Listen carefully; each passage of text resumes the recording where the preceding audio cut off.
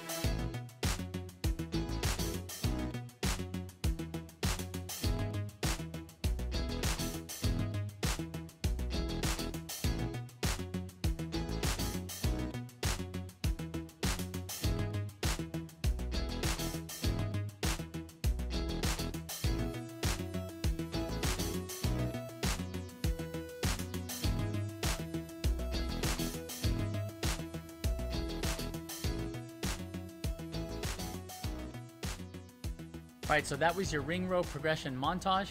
If you have questions on any of the progressions, please don't hesitate to ask. I try to answer as quickly as possible, and I do try to get to everybody. If you have not subscribed to the channel yet, please click subscribe, click the notification bell. That way you don't miss out on any of the new content. And as always, thank you for supporting Bodyweight Strength.